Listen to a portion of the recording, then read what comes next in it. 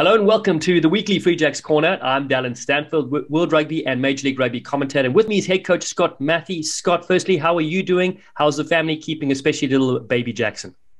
All good. Thanks, Dallen. Good morning. It was a rough one last night, but nothing coffee can't make right. Oh, I love it. I love it. Now, let's touch on the busy travel schedule. You know, the players and you have a full week of training. Then you go away for their away games. You travel on a Friday, play Saturday, travel on a Sunday. You know, so how are you managing the workload with all that jet setting? Yeah, look, we've been really intentional about just making sure we get our timings right in the week and our training load, in the amount of time we're on feet. And so most Mondays is really we're just doing recovery and very light install, and that's walking at most. So we've just managed it like that. You know, we know there's a massive impact with travel, massive impact with just 6 travel games or 5-6 travel games on back to back. So we just got to be really careful about what we do and what we pack into a week on the front end. You know. Yeah, people don't realize also the big differences in geography here of traveling. When you go from one coast to the other, 3-hour time zone change and it's a 6-hour flight.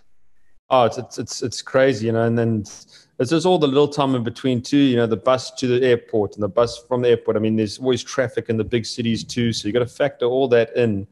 And then getting back, you know, if you fly from LA to Boston, I mean, you're flying at 10, but you're landing at 6 p.m. in the evening, which means you have so much time left to recover, and it's a bit of a nightmare for us coaches because we have to get all our work done on that plane and make sure it's all sorted, because the next day we have to install and get the plan ready for the next week. So a lot of coffee, a lot of hard work, and a lot of meticulous planning is probably what kind of helps us prepare best as players. Well, the good thing when you get home, you can sleep, you know, all night long. You don't have a little one running around. Scott, listen. Yeah. So something different for this week. I figured, you know, it was an amazing top of the table clash, you know, against a ATL, a blockbuster fixture for you guys. I want to go through the match highlights. I want to get your take. Things that worked, things didn't work. So I want you to talk over what I'm going to pop on the screen next. Perfect, man. So yeah, this was I think Atlanta's first try. They obviously looked to maul. It came off the top unexpected, but what happened was they actually got into us and got really quick ball. We struggled to get our fold right, which meant we were pretty much scrambling and put the outside backs under pressure. And that meant that, you know, one step inside and they ended up scoring there. So it's just not being able to slow down that first initial ball. This was Leroux Merlin's try. Was a 4-man. Their tight head was at the back of the line out. Their hooker was over chasing. And Leroux managed to really find that transition space there. It was a great line from him, and he took that opportunity really well.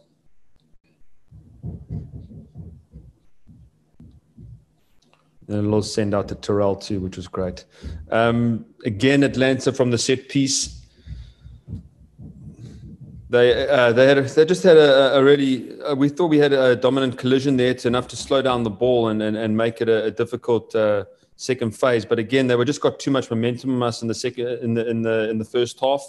I mean, all their carries getting meters, and you know that puts your defense on the back foot.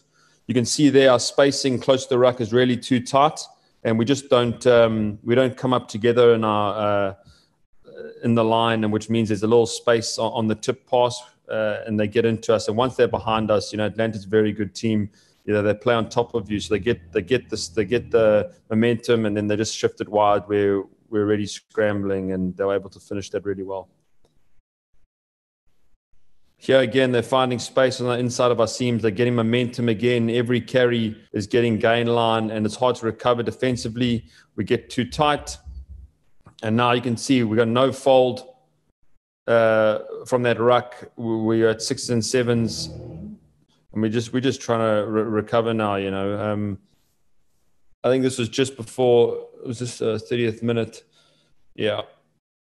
Again, we come up pretty well there, and, you know, we survived that collision. But the biggest thing from the first half was just that we just weren't slowing down their ball enough at the breakdown. And it was kind of a fortunate occurrence that, you know, we put 2 defensive phases together, and we can see what can happen with our line speed. You know, we're able to get up in their face, and Mitch Wilson just made a really great read to score that try, but it wasn't an ideal scenario.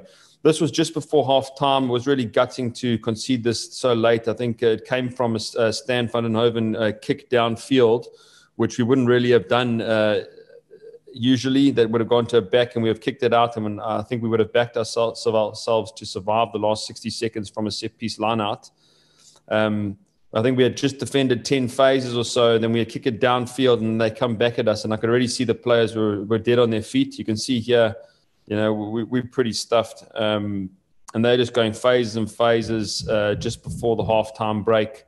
And ultimately, again, we're a bit short on the outside, missed tackle, and they're able to score just before the half. So not a great first half. We weren't pumped about that. We had a few choice words to say at halftime, which just put us back on track. It didn't really pay off because they got the first one from the start of this half. So again, Atlanta going through the phases.